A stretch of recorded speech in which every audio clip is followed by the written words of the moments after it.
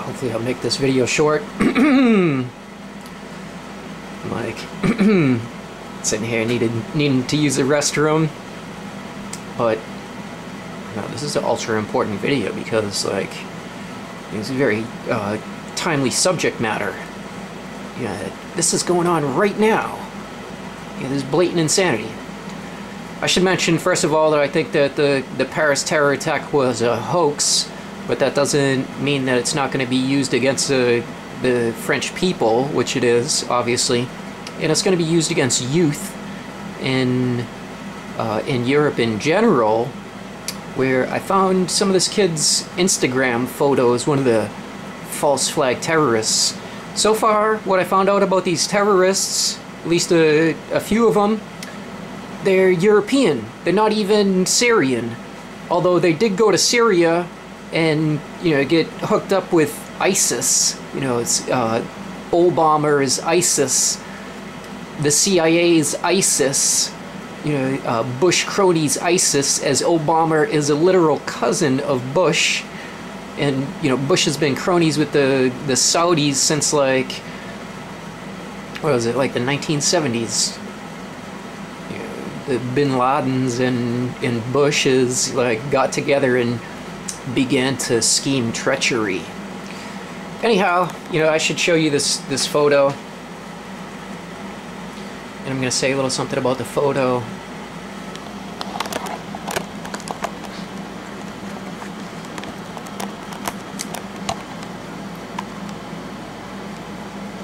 Look at that high and tight right there. It's a military haircut. Get another military haircut right there.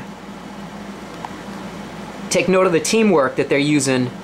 This guy up here pulling him into the window, this guy down here lifting him up. They're gonna pull this guy into the train in a minute, of course. You know, same thing going on over here. This guy's like, hand me up the bag, give me the bag. You know, if you're like traveling with a bunch of people that you don't know, like, do you go handing your bag into some window that, like, you know, maybe the guy's not even gonna help you get in there, he's just gonna like disappear down this train with your bag? No, you don't hand off your bag. You keep your backpack on you, you get in through the door. But anyhow, you know, all of these guys, look at this. Does this guy look like he's been starving in a war zone? No, he looks like he's been doing push-ups. You know, his arms right there, he's got like defined, defined, what's that, the tricep. You know, his tricep muscle is defined. He's got like, his forearm muscles also defined. This guy, military haircut. This guy, military haircut. This guy, military haircut. Can't really see those guys up there, but that guy could have a military haircut. Probably this guy's got a military haircut.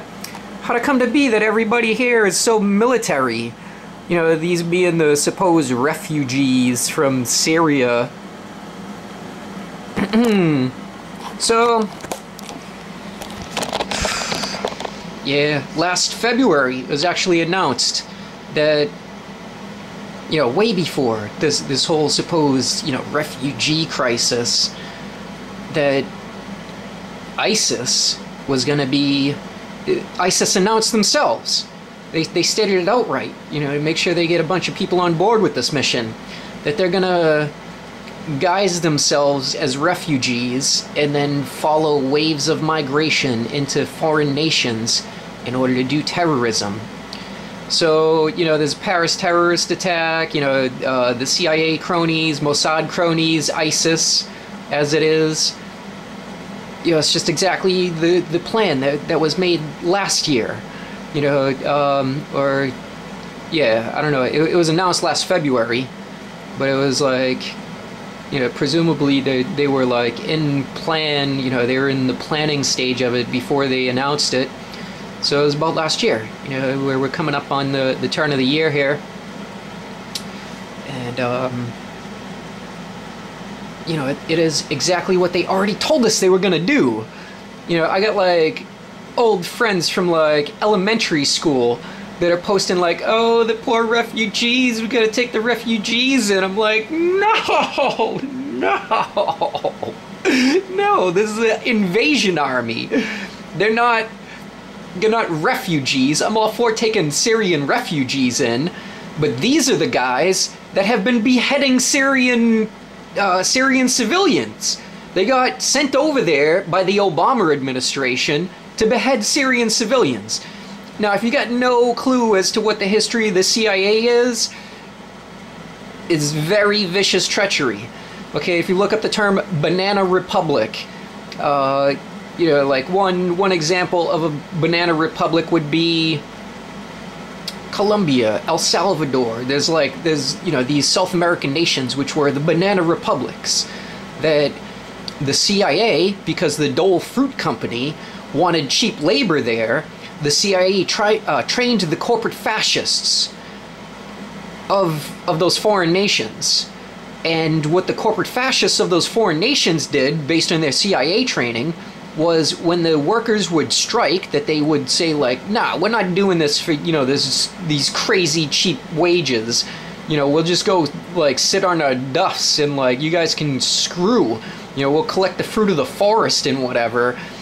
What they would do is they would go to where these striking workers lived, and they would use chainsaws to cut them in four. They'd cut them like up from their crotch, like through their shoulder, and then they'd cut them in half the other way, you know, horizontally, you know, so they give them a vertical tear with a chainsaw up through their crotch to their shoulder, and then a tear across their belly, literally cutting them in four, doing this in front of their children. That's what the CIA trained the goon squads of the Banana Republics that were under the employment of the Dole Fruit Company to bring striking workers in line with their agenda. So if you don't think that the CIA trained these fuckers to be just as vicious, you are sorely mistaken. These people, they have been trained, you know, and if you watch some videos of what they were doing in Syria, you know, they'd abduct a woman, you know, because she refused to wear the head, you know, she refused to wear the veil, and you know, they would take her to the center of the town and make a public display of shooting her in the forehead. You know, they like stand there and like have a little like, you know, banter with her, you know, telling everybody like, this woman, she refuses to, you know, to follow our orders as, you know, ISIS Muslim Islam. That's these guys. These very same militants that were recruited by the CIA, who traveled to Syria from foreign nations, a lot of them from Saudi Arabia. And, you know, in Saudi Arabia, women can't even drive. You know, in Saudi Arabia, women, they can't go out of the house without their face being covered. That they have to wear a veil out of the house. You know, it's not even the hijab. Like, the hijab, you know, some Muslim women do it because, you know, they don't mind covering their hair. They think it's like, you know, some romantic thing to do for their future husband. But the veil? Nobody cares to wear the veil. You know, it's like the temperature in the Saudi desert, you know, is like 100 degrees plus a lot of the time, and women can't even go out of the house to the mall without putting a veil on their face. It's insane. Wearing all black, compelled to wear a veil. And, you know, they got absolutely no respect for women in general, you know, and it translates to them having nearly no respect for anybody. Yeah, and they're now a very decadent society based on like the oil wealth that they have acquired, and yeah, they're essentially like, you know, they're spoiled brats. You know, these guys that got recruited by the CIA to go and slaughter Syrian civilians. Now, what ISIS did when they first got involved in the fight over there is they went and captured the oil fields. And now the Free Syrian Army, who thought that ISIS was working with them at first, they seen that ISIS went and just straight captured the oil fields. Then ISIS began to sell the oil to the Assad regime, who the Free Syrian Army had been fighting for like They had been fighting the Assad regime for like 2 years at that point, and you know, supposedly ISIS was there helping them, but they weren't really. And then they started selling the oil to their enemy, to the guy who had been murdering the civilians of Syria, that he bombed the whole of all of their cities into rubble, except for Damascus, you know, which is where like he's based out of. You know, he didn't try to bomb Damascus at all, but everywhere else he reduced it to rubble. I guess there's a few other places where there's like a heavy Alawite population, which is like his people out on the coast, and you know, he didn't do too much bombing out there. But you know, if like the area was captured, then yeah, he just bombed the whole place into oblivion. And so, you know, the Free Syrian Army was fighting them. The ISIS came in and said, you know, they were going to help, but then they didn't really help. And then when the Free Syrian Army got smart to the fact that ISIS was not really on their side, then they started fighting ISIS. That was about a year and a half, 2 years ago now. And when they began to fight ISIS, they had to actually take a break from fighting the Assad regime. And so, you know, they focused on fighting ISIS for a long while, and the Assad regime sat on the side and waited, because the Assad regime, they like have barely any soldiers left. Like as soon as the soldiers start fighting their own countrymen, they just quit. They just go over to the other side. And so they brought in like the Iranian Revolutionary Guard, and they brought in Lebanese Hezbollah, and you know, they were all fighting on the Assad side. So the Assad regime has been essential. You know, they have no actual military under them that they can use against their own people, and they're fighting their own people. And so they brought in a whole bunch of mercenaries. And if the FSA didn't have to fight ISIS in addition to fighting the Assad regime, then they'd have pushed Assad over a long time ago. The people would have won Syria, and you know, they'd probably be, you know, trying to rebuild their cities right now. But when Obama said that he was going to begin to bomb ISIS, what happened is videos started to show up on YouTube of US technology, particularly precision-guided weapons. One that I saw particularly was the Moab bomb, which is, it's called MOAB, Mother of All Bombs, and it's a 1,000-pound bomb, I want to say, 1,000-pound bomb dropped on a FSA facility. There's a bunch of FSA guys, Free Syrian Army, and they got hit by a Moab, which, you know, the Moab, you recognize it because it's a really tall bomb, like the way it falls out of the sky. It's really like long, huge, 1,000 pounds, and it's precision guided. The blast radius is huge. Like it'll take out like a whole city block, and you know, that was pretty much what was represented in the video. And all the bombing videos from Syria before that, the Assad regime bombing their own cities, you know, using aerial bombardment on their own cities.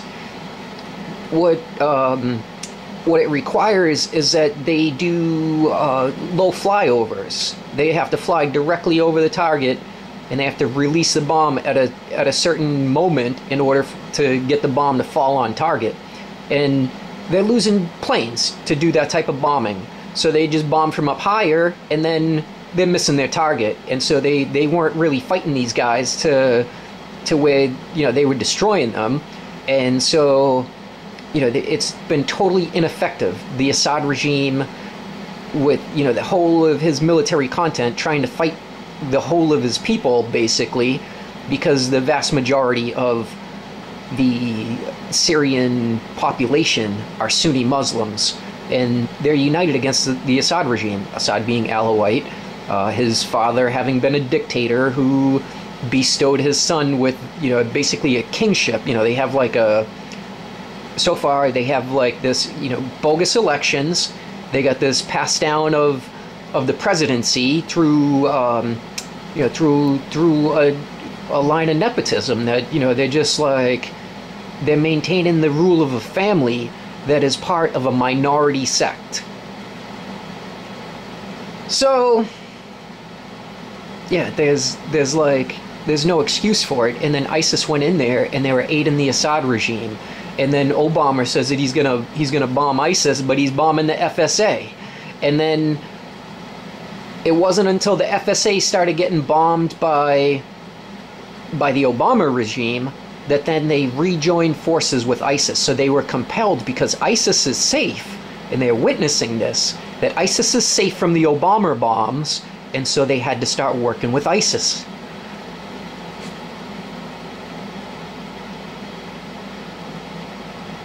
So now all of ISIS is fleeing Syria. They're leaving the FSA there. Russia is doing bombing missions on Syria, but they have the same type of like low fly pass over, like they have to release a bomb at a certain moment, and so they're losing jets also. And